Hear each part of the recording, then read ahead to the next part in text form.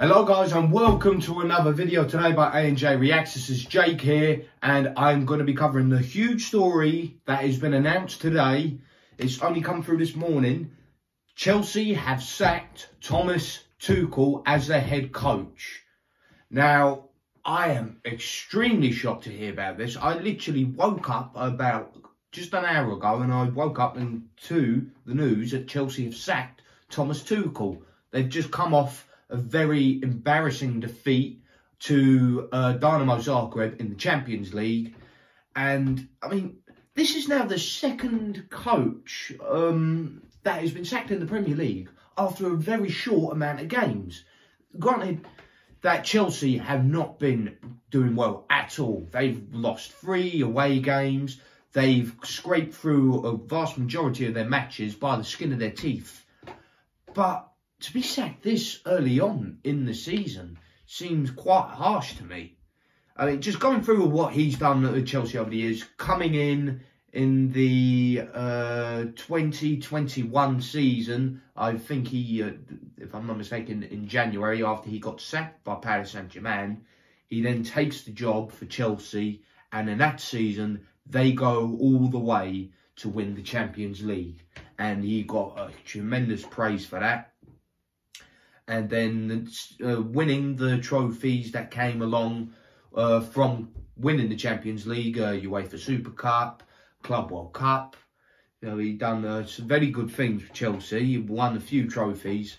Then next season after that, getting top 4 through the league, getting knocked out in the quarterfinals by the champions the people that were going to win that tournament, Real Madrid, losing very narrowly on the scorecards. So that overall as a season was average. But then this season, yes, they've not started well at all. But you can't just sack someone from just very few games. Like Bournemouth sacked their coach due to after 4 games. One was a win against a very strong Nottingham Forest, who've signed a great number of players, and then they lose to the likes of Man City, they lose to Arsenal, and then they lose to Liverpool. I think the main reason was because of how bad they were lost to Liverpool in that game, losing 9-0. But those are games that you can't expect Bournemouth to win. And Chelsea as well. Like, there's been a few changes in the squad, like losing a world-class centre-back in Rudiger, one of the best in the world. Bringing in new players. They haven't got a striker. And they've just come into the season still having some injuries. Kante having a few injury problems. Chilwell not being 100%. And now he's coming back into the squad. They should have given him a little bit more time, I believe, in Thomas Tuchel. I mean, I never rated him that much personally as a manager. When he won that Champions League, a lot of people started overrating him, saying he's on the level of Klopp and Pep Guardiola, which, granted, he done something that Pep Guardiola still has not done, and that is win a Champions League with this English side that he's with. But just one good season does not make a great coach. You have to be consistent, and I can understand from Chelsea's standpoint on why they made the decision to sack Thomas Tuchel. But in my humble opinion, I think it was much too soon for them to make the big decision of sacking him, because where they want to really realistically go, they need a well-experienced coach in terms of winning trophies, competing for the big clubs. But here comes the next bit. They have already made an approach for Brighton coach Graham Potter. They have approached him to be the new coach. This is a very big risk, I believe. Very, very risky and bold decision on Chelsea's part. You know, Graham Potter, he's a good coach. I'm not taking that away. And he's coaching at the very highest of levels. And he has made Brighton into a very good team. Like, they managed to beat some top teams over the last couple of seasons. They play some good defensive football. They can score goals. And since his appointment in 2019, like, it's just been on the up and up for Brighton. But then he managed Swansea for less than a season, And then I believe he went on to Brighton, and then before that, Osterson. He's won a few things with Osterson, and I think they beat Arsenal in the Europa League while he was coach, if I'm not mistaken. So that he's done some very good things in his coaching career, but he's never coached a team at the level of Chelsea. And sometimes, in history, sometimes that has worked, but most of the time that has not worked. He has not got enough experience at the top level. He's played European football, but that was during his time at Ostersund. He's not ever managed a Champions League level club. He's only managed 3 clubs. He's been a coach, granted, for 11 years. So he has got a great deal of experience, but it's not the right experience. Even though he has made some monsters of certain players and brought in, and his player management is actually very good.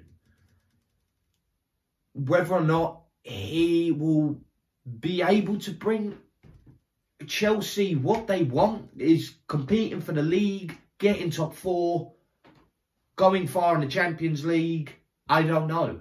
Because we've never seen him deal with like some of the superstars that Chelsea do possess. So the likes of Reece James, N'Golo Kante, Koulibaly, Sterling, like top players. And like whether or not the egos will get the better of him.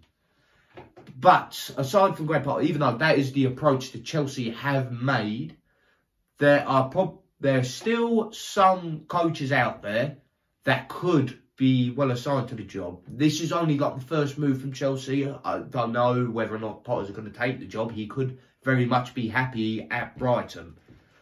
There is some of the likes of Mauricio Pochettino is still without a job and could be a very well match-suited replacement for Thomas Tuchel.